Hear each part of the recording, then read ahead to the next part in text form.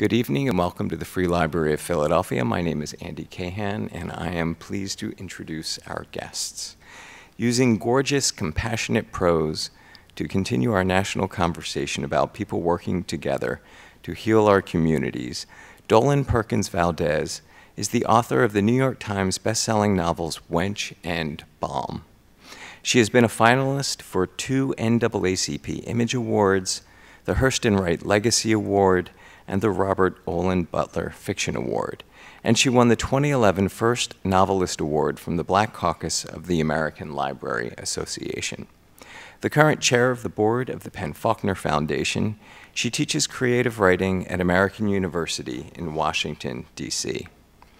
In Take My Hand, inspired by real-life events, Perkins-Valdez tells the story of Civil Townsend, a black doctor who seeks justice for wrongs done to her patients decades before in 1970s Alabama.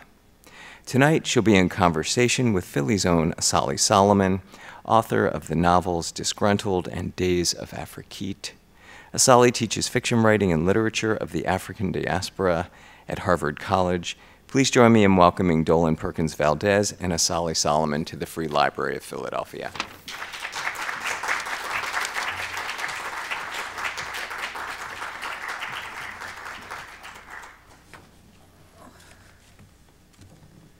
Welcome out of your houses. I'm glad you could join us tonight.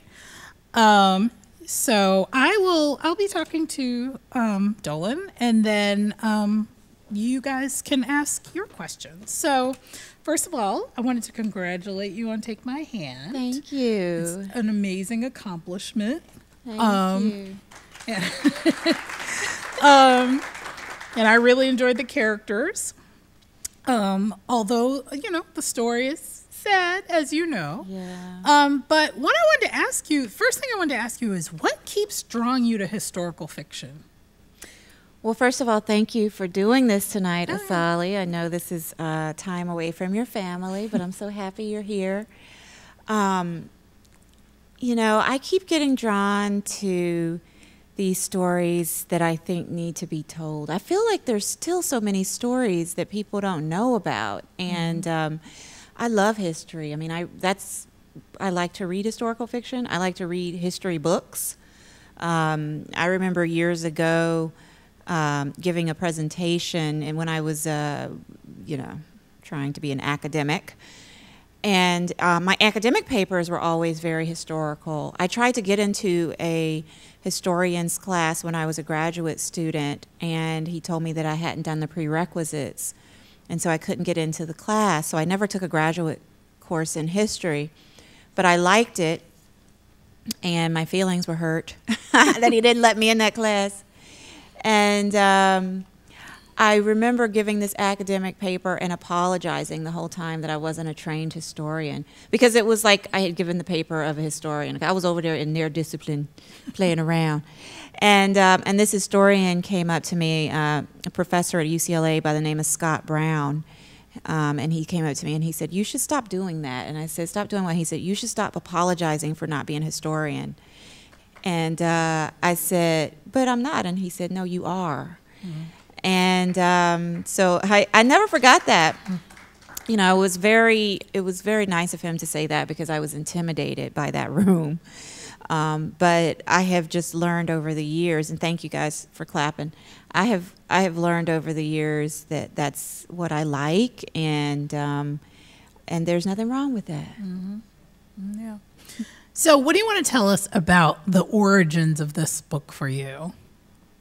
Like where the idea came from, how it came together for you as a story? You know, I feel like I had been learning about these girls forever. I had read about them. I would watch a documentary, and there they would be. You know, there's all this archival footage of the girls, of the Ralph sisters, Mary Alice and Minnie Lee Ralph, and I would think about that case. I remember hearing when women in the state of North Carolina were trying to get reparations for the sterilizations that occurred there. And I think in my mind, I thought the book had been written, you know. And so I began to dig a little bit deeper one day, just thinking about them, and I realized that nobody had written about them, and nobody had really written about black women being sterilized. There had been books about, there were some white women who were sterilized as well, poor white women, but nobody had written about, that I know of, and maybe somebody here knows a book that I don't. And I just began to think, let me just see what this is all about. I always start with just my curiosity, just digging. I don't know what I'm going to do with it. I don't know if it's going to come of anything. I go down 15 rabbit holes before a book is born. And I just remember digging around and thinking, this is interesting. This is terrible. This is outrageous. But it didn't become a book until I was looking in old newspaper accounts, the Montgomery Advertiser, and when the original lawsuit was filed, it was filed against the clinic that sterilized those sisters, and it also named the supervising nurse. And there was a quote in the newspaper where that supervising nurse, who was a white woman, had said, well, it must have been okay because all 8 nurses who worked at the clinic were black, she said. And I said, what? I mean, like in my mind, I'm thinking, wait, what? But it made sense to me because they put these family planning clinics in black neighborhoods, and the, easiest way to penetrate a black neighborhood is to put people in the clinic who look like us. But I never found anything about those nurses. To this day, I don't know their names. I don't know anything about them. All I know is that my imagination caught fire. And I started to wonder, what would it have been like to be a nurse working at that clinic, a black woman nurse, and have something like this happen under your watch? And how do you live with yourself? And that's when Civil was born in my mind. So, there's a line here. She says, I had never known that good intentions could be just as destructive as bad ones, right?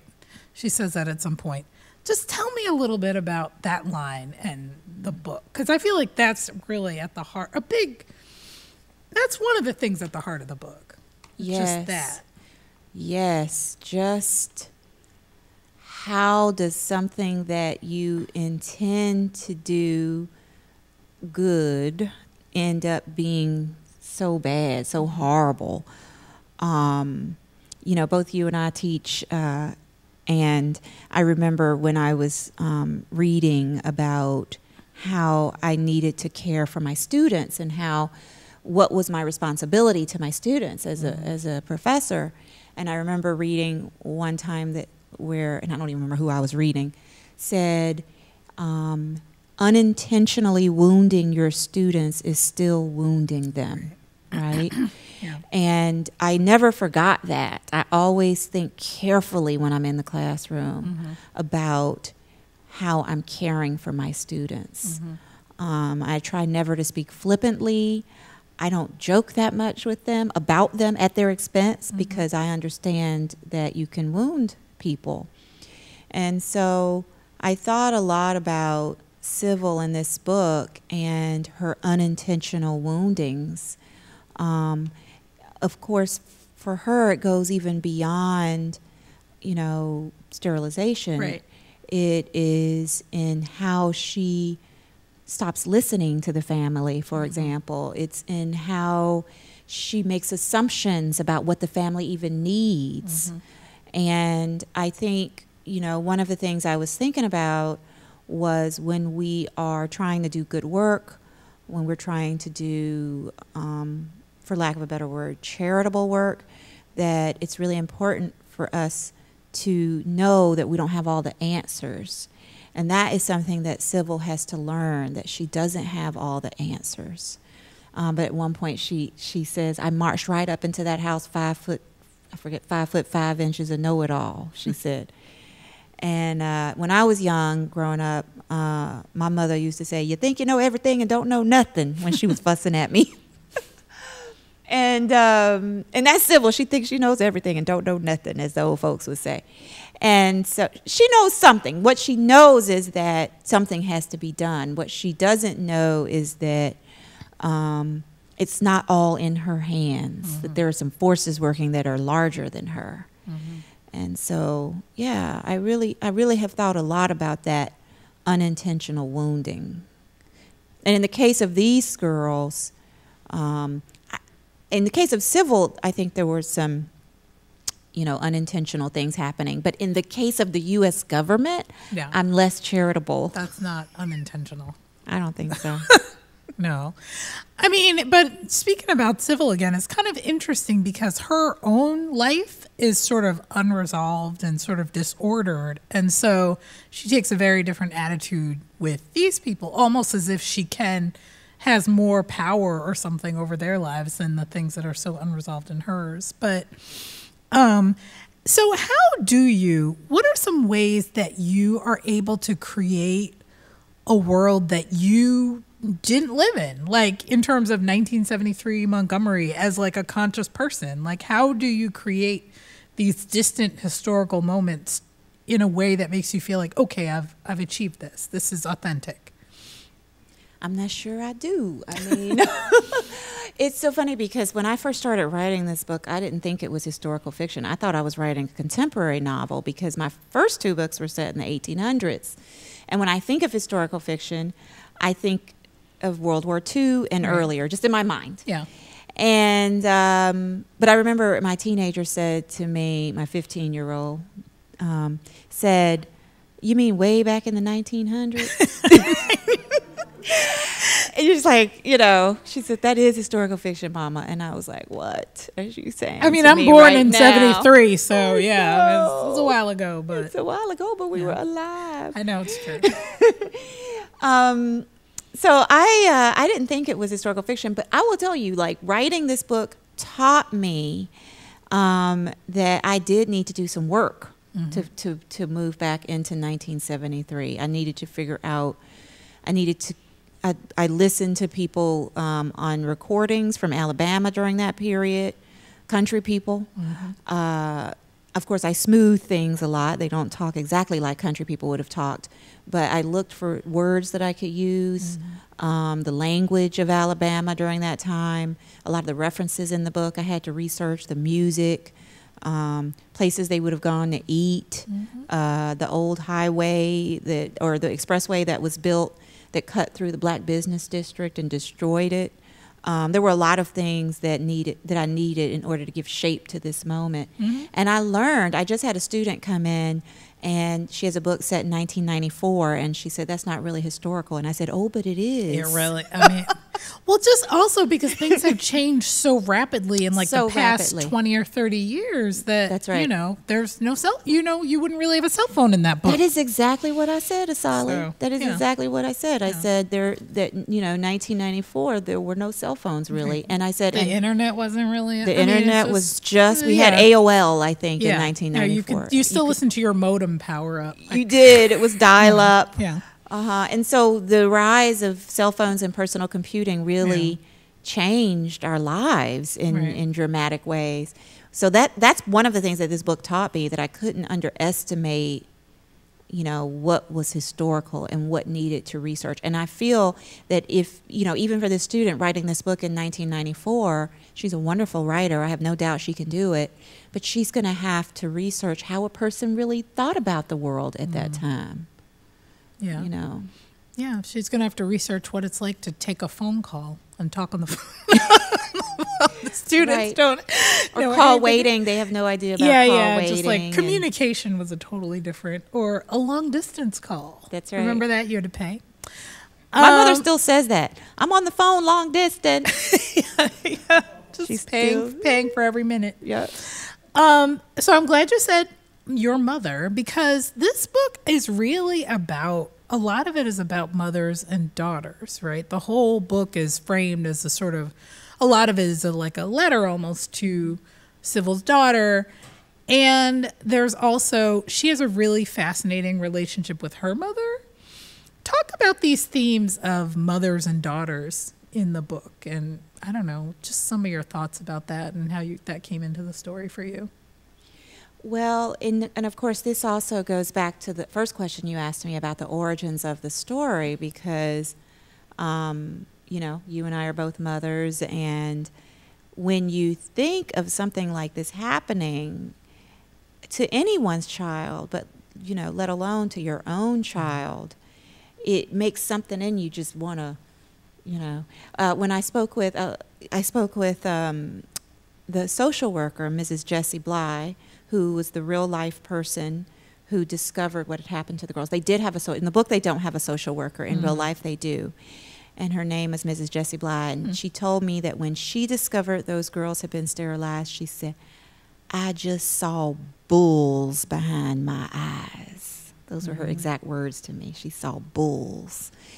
And I get that. I understand that, because as a mother, the thought of something like this happening makes me see bulls, you know. I couldn't have put it better myself. And so I entered the book with that feeling of outrage. Now, in the book, my girls don't have a mother. And that was intentional on my part. In real life, the Ralph sisters' mother was there and alive and very well. But in my book, I wanted to remove that level of protection for them to further emphasize their vulnerability. They're different from the Ralph sisters in that my girls in my book are younger. They're 11 and 13. The Ralph sisters were 12 and 14. In my book, their mother is deceased. And also, the younger sister, India, has not started her cycle yet, which we learned very early in the second or third chapter. But they've put her on birth control. Right. And I don't know if that's true for the actual Ralph sister, but that came to me as I was drafting the book. I was doing everything I could to communicate to the reader that these were just children. That may have been true in real life. I don't know. I'm sure there were girls that were put on birth control who, you know, they just never asked. Somebody asked me the other day, like, why did they put her on there? And I said, I don't think they asked. I think they assumed. And I think black children, black girls and black boys are often perceived to be older than they are, when in fact they're just children. And so I wanted to emphasize that as a mother, that these were just vulnerable children. And the other thing in terms of Civil and her mother, so Civil is in a sort of upper middle class black family. Her father is a doctor. Her mother is an artist, a painter. And they live on Centennial Hill in Montgomery, Alabama. Civil she got a new car for graduation, you know. And the Williams family, they don't have a mother. They are dirt poor. And the grandmother is there in the home, but she's kind of checked out a little bit at the beginning of the book. She has lost her ability to mother the girls. And I wanted to kind of juxtapose these families to show that even if you have both parents in the home, it isn't necessarily perfection, right? The father works all the time. The mother suffers from depression, undiagnosed depression, untreated depression. And so I wanted to also juxtapose this notion and actually kind of just poke a hole in this notion that, you know, the nuclear black middle class family is somehow inherently better, because so often, you know, black families that don't have that model, whether it be a single parent household or another type of household structure, have been villainized. And I wanted to show that, you know, we all have our things we deal with in our families, and that was really important. And in fact, Civil, you know, yearns for her mother's love. She yearns for a mother's love. So yeah, that is one of the sort of layers of the book. So I feel like all historical fiction is basically, you know, about now in some way, right? So I don't know, how do you think about this book in terms of it being a way of also commenting on certain on contemporary circumstances? That's a really good question. You know, somebody asked me a similar question to that about what do I feel is the real, like, their straightforward answer to that is people are still getting sterilized. Women in California state prisons are still getting sterilized. And there is a current fight right now to compensate those women who have been sterilized and to stop this from happening. We know that a whistleblower has alleged that immigrant women are being sterilized in detention facilities. That's my straightforward answer to that question. Yeah. But my roundabout answer to that question has to do with how I think about the contemporary moment in relation to historical fiction. And I often think of, every historical novel has a relationship to the past that it represents, right? So if you read Margaret Walker's Jubilee, which was a historical novel published in the 1970s, that book has a particular 1970, I forget what year it was published, was it 74 or something like that? It has a particular 1970-something perspective on the 19th century. Yeah. Even when we think of, Beloved, right, probably the greatest historical novel of all times, has a particular, what was that, 1980? 87 relationship with that history. Right. And so I even think about my first book, which was published 12 years ago, Wench. We've moved beyond, even now we don't use the word slave master, we say enslavers. We don't use the word slaves, we say enslaved people. So even our language around enslavement has changed since I published that book 12 years ago. So I often wonder how my books will age as we continuously evolve in our perspective on the past. And so I think every historical novel has a contemporary perspective on what it's representing. Yeah, I mean, I thought a lot about this just, in an atmosphere, I think, where, we certainly have heard a lot in the last couple of years about Black people's distrust of sort of the American medical establishment, right, and that kind of thing, which was which has been dangerous recently. This distrust, but also just the fight over reproductive rights and reproductive justice. I mean, this is a different kind of thinking about that, but that's I thought a lot about that one. Well, and I think with the Supreme Court decision coming out in June, which is going to gut Roe v. Wade. I mean, there's just no question about it. And that gutting of Roe v. Wade is going to affect Black women in ways that are going to be devastating, right? And also, I will say that even if your issue is not around that form of reproductive liberty and reproductive justice, there are also things that we need to be thinking about as Black women in the healthcare system. Are our needs being heard when we go to see the doctor? Do they see us? Are they able? Does your doctor even look you in the eye? In my book launch in DC, of course, it was the first night the book came out and nobody had read it yet. We ended up having a discussion about what it means to find a doctor who sees you and how difficult that is and how important it is that we encourage young people to go to medical school. And, we're still looking at less than 2% of all physicians in this country are Black women. That has to change. Yeah. And I mean, then you have things like the high maternal mortality rate in the Black That's right. community. What was the hardest thing to write in the book, or the hardest thing to do when you were writing this book? Oh, I think the hardest thing was trying to make sure I did justice to the Williams family. I got Civil. I understood Civil. Civil came to me and never left me and was just right here in my head. And it's this is what you're going to write, and this is what you're going to do, and this is what I'm trying to tell you. I had no problem with her, but I had to really get quiet to try to write Mace, the girl's father, and to try to write the girls and to make sure they were heard.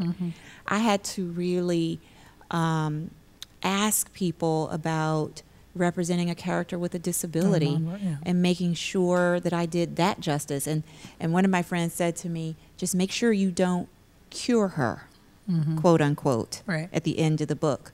Like that would be a terrible error, this notion of quote unquote curing someone.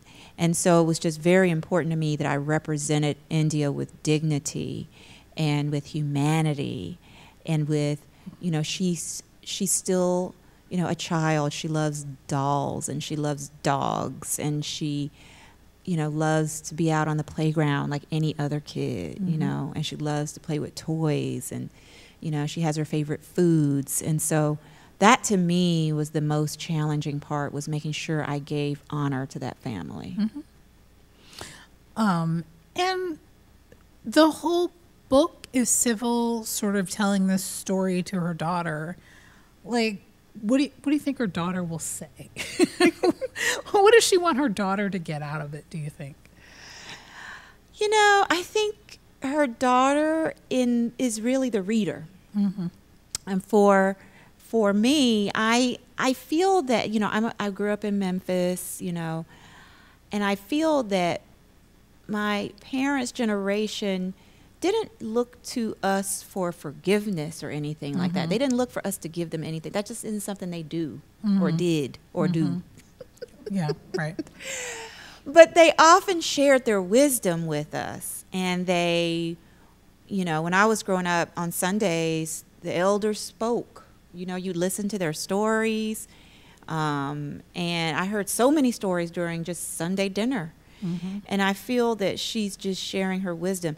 Her daughter in the book is the same age that she was when this happened. She's on the verge of retiring. She's making this trip, you know, and she needs to be honest, she feels, with her daughter. But I don't think she's looking for any kind of absolution or anything like that. I think she is passing it along in the same way that I'm passing it along to the reader. What the reader does with it, I don't know what the reader does with this book. You know, I've long ago lost any sense of thinking I can control anybody or anything that happens. But I just, at the very least, hope you read it and think about it. And that's what I think she's doing with her daughter. Just at least hear me.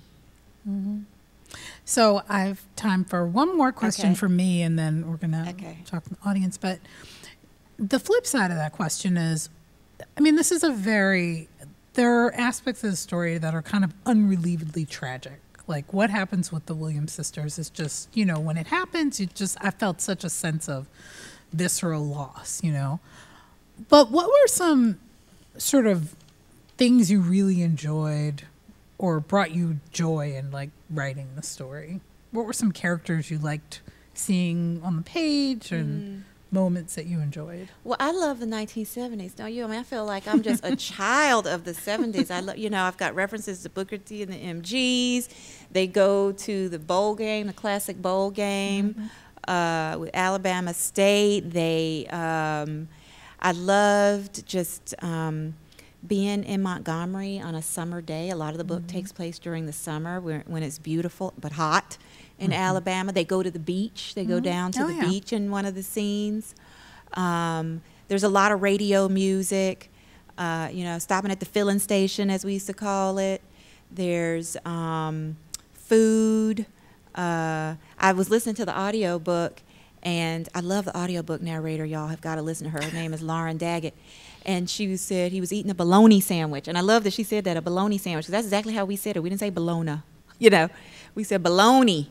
Wait, do people say bologna? Some people say bologna. What's a bologna? Nobody says bologna? No. I mean bologna? No. I've heard people say bologna. Yeah. We said bologna. She said he was eating a bologna sandwich. Yeah. I just thought just going back into the 1970s was fun. I like the 1970s. And I was thinking maybe I'll write another 1970s book, although I don't know if that'll happen. But yeah, that was fun to me, and just having that nostalgia. Yeah, I mean, if you do that again, then it'll be less research up front. I hope so. I hope put in some of that research. Questions? In your research, did you find anything that indicated that those black nurses knew what was happening? I never found the nurses. I never found any other reference to them. I never found their names. I looked, I couldn't find anything. Excuses, but it's possible that they could not have known. Just because you're in a place working doesn't mean that you know everything. I mean, you could be at your job, yes, and not know everything that's happening. So that's why I asked. Well, I'll tell you this: in the Tuskegee syphilis experiment, Eunice Rivers knew. She knew that some of those men were given placebos and were not actually being treated. I was always curious about Eunice Rivers and why we didn't,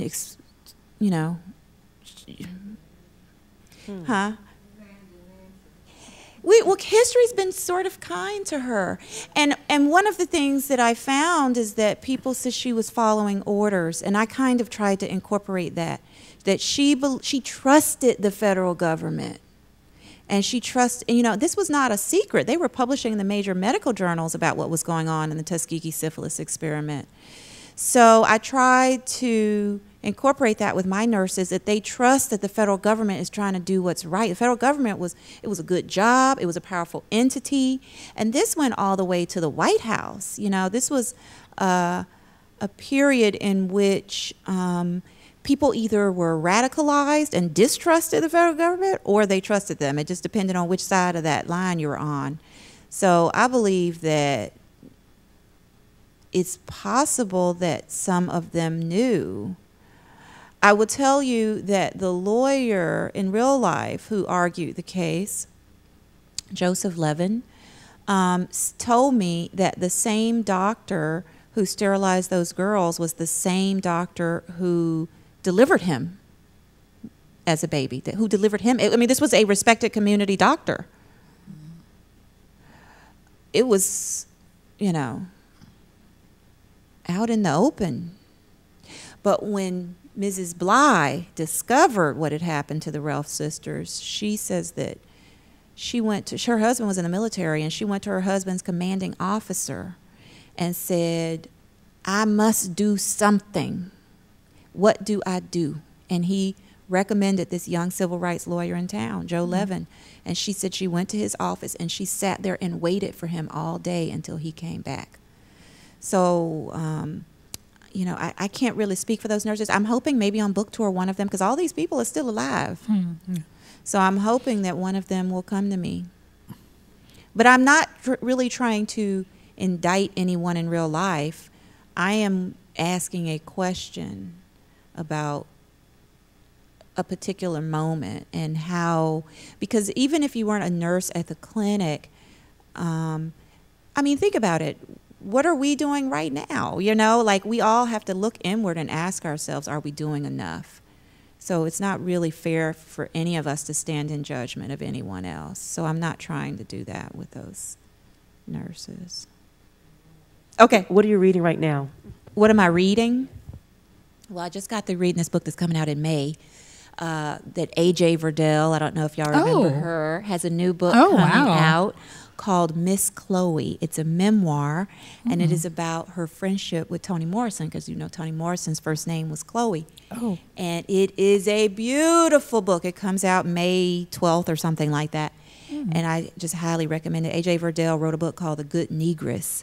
That was long time ago in the 80s. That was a classic. And this is her first book in years, and I am so proud of her, and I got a chance to read an early copy. I highly recommend it. And it was just wonderful to see Toni Morrison as a girlfriend, as a friend, We don't often see the queen like that, Hi, thank you for coming.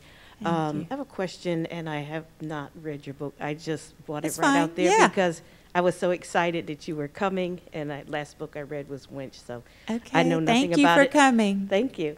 Other than what you shared, so if my question... No spoilers, I promise. Okay. We didn't do any spoilers today. If my question doesn't align, let me know. You keep referencing the girls, so my question is, when you were writing, were you trying to reach a younger audience at any time?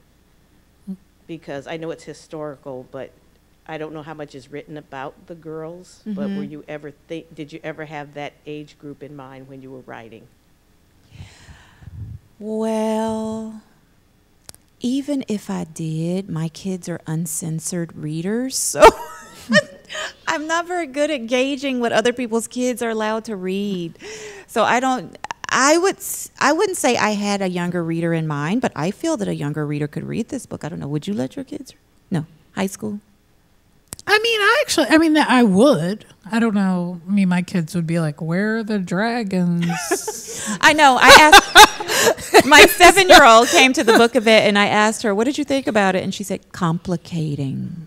Yeah, I mean, my kids wouldn't, but yes, I wouldn't, I feel like they could, but it certainly is written more so that adults can get more out of it, I think, than kids would. Yeah, I don't really think about, I'm my own reader in that way. I'm writing for what I want to read, but no. But I don't know, if somebody classified it as another category of literature, I'd be fine with that.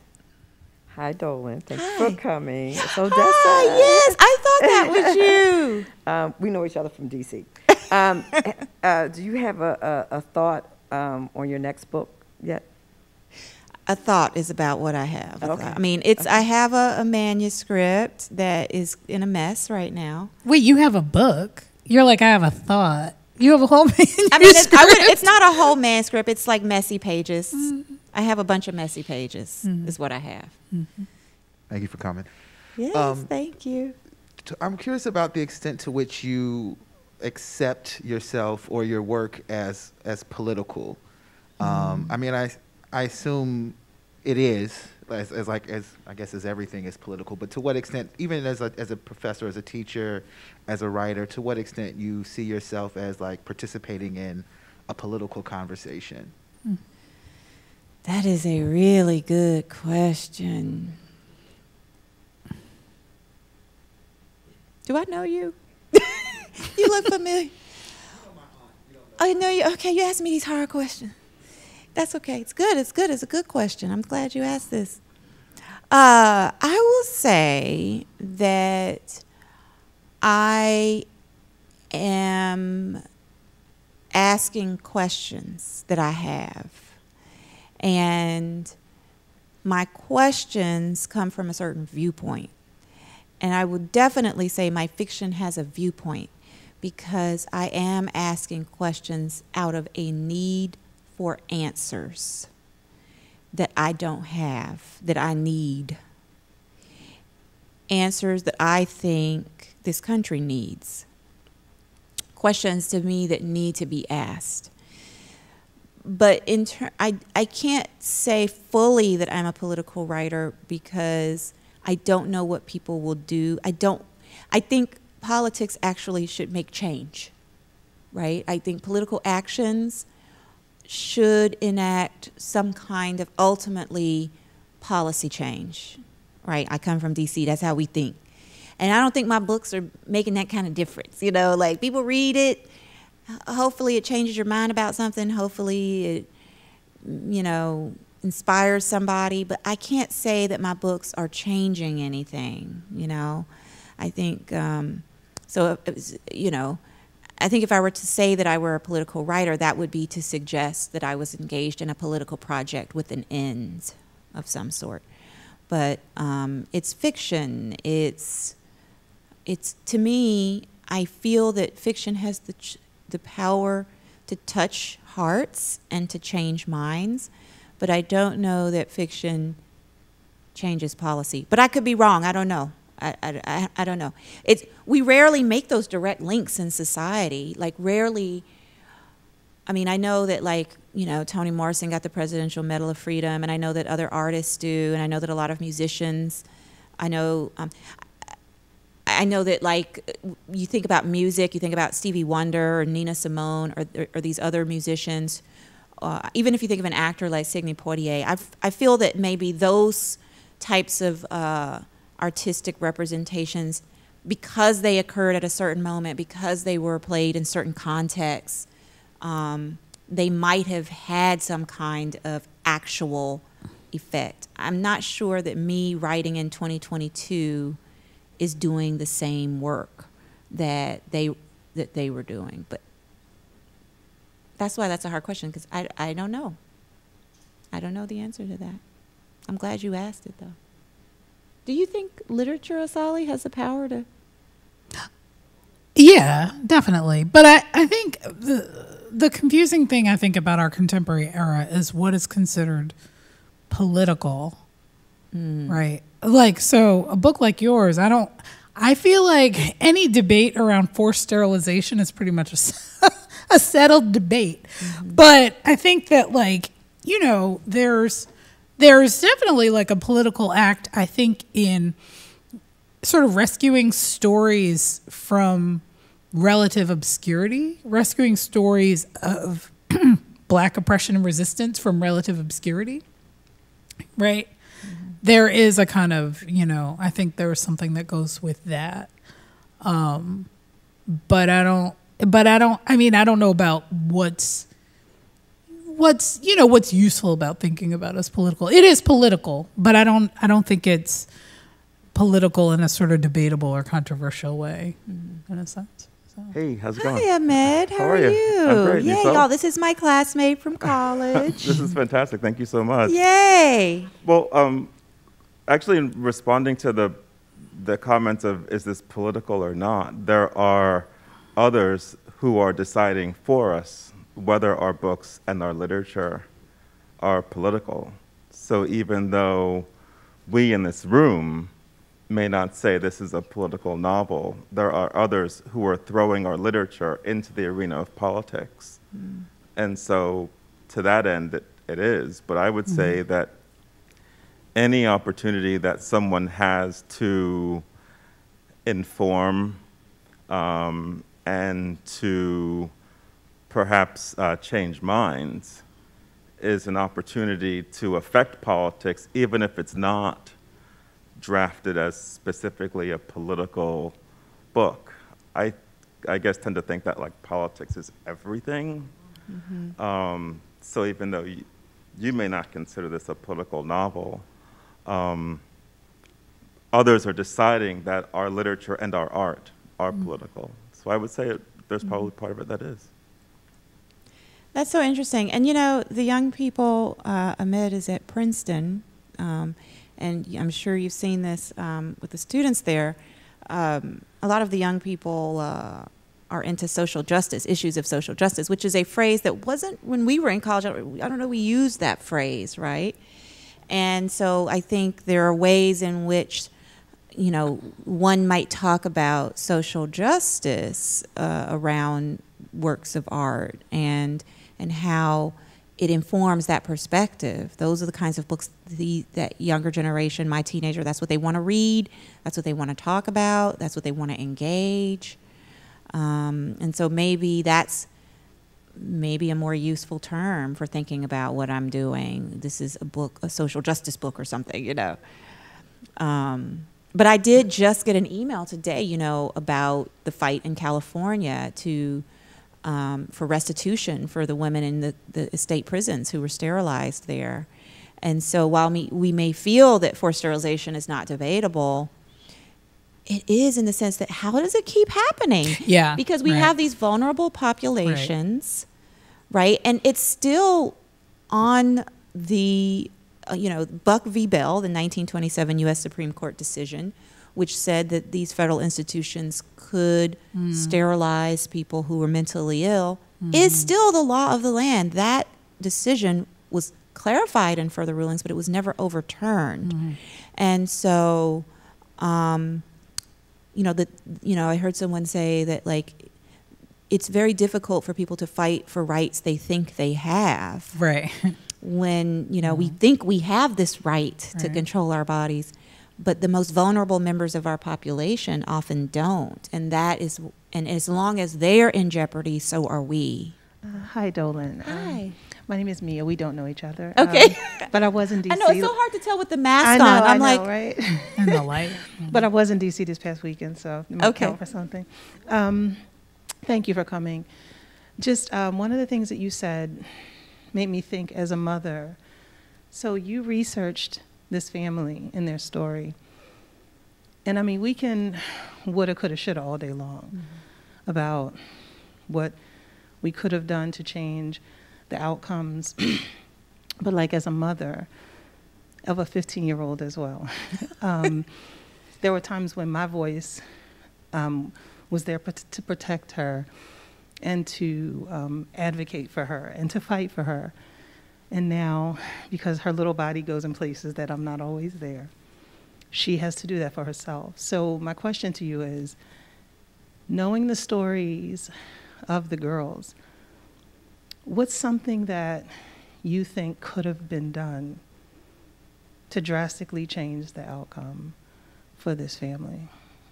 And when I say that, being mindful of the times we're living in now, how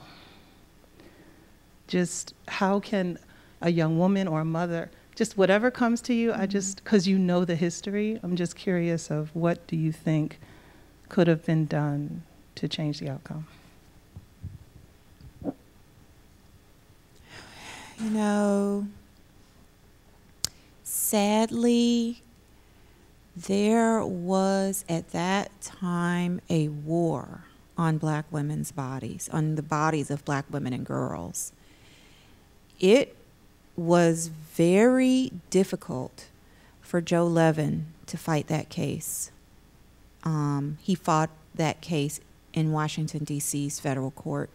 And in my book, it's in Montgomery, but in real life, he took it in federal court in Washington, and it was against the U.S. government. It was a class action suit against the U.S. government, specifically the Secretary of Health, Education, and Welfare and that department, who knew that they needed to be regulating these federal clinics, but never sent them the guidelines, never sent the guidelines to the clinics. So I think it was a very difficult machine that the real life family was up against. And they had a fabulous social worker in Mrs. Bly. She was caring for those girls. She cared for all of her, the kids and families that she worked with, and she still couldn't stop it, you know? So I don't know what could have been done in that actual case. In a general sense, I will just say that as long as the most vulnerable members of our society are at risk, and I think this is something that we need to think about when Roe v. Wade is overturned, we all are at risk, right? As long as there aren't more Black women in the health professions, it's possible that our health concerns won't be taken seriously, and that puts us at risk. So I think, you know, the best thing for us to do is to pay attention to, if there are community meetings about issues of reproductive justice, there's a whole list of reproductive justice organizations in my book club kit that's going to be posted somewhere. I don't know where, maybe on my website. I don't know where that thing is.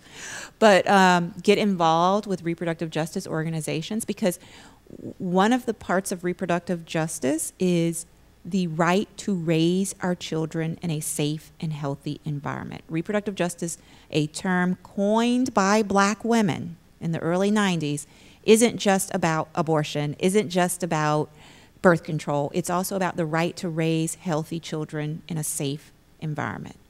And those are the issues that face mothers all over this country. And if we want to help our kids or the kids of, you know, other families, we have to get involved in those organizations. We have to be more activist. We have to speak out more. There's just always more work to be done. It's not everybody's fight. Everybody has their fight.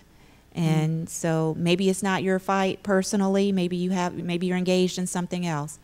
But for those people who are looking for a worthy cause to get involved with, this is absolutely worthy, because we're talking about our kids. You know, what's more worthy than them?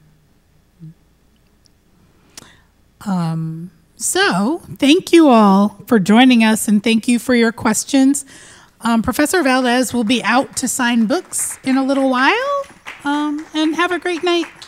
Thank you.